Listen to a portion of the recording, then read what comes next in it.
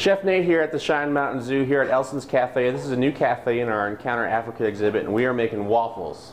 And they are awesome waffles. It's a lot of fun. We have amazing food here at the Cheyenne Mountain Zoo. We have a great team, and I'm looking forward to showing you guys what we do every day.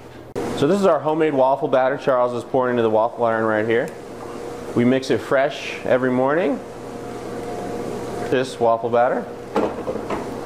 Spin it over there, and we give you a fresh waffle made right in front of your eyes. So this is the classic waffle we're building right here. So this of course has syrup on it.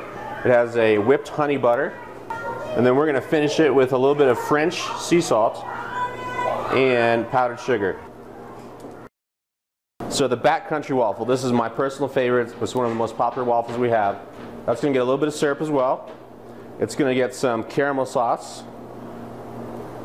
It's going to get some fresh apple, some bacon. Charles is handing me the bacon. Can I get the caramel sauce, sir?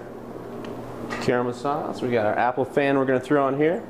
And then it's also going to get some smoked Gouda cheese. So this is kind of like a savory sweet waffle. It is delicious though. We have a team of award-winning chefs that work here.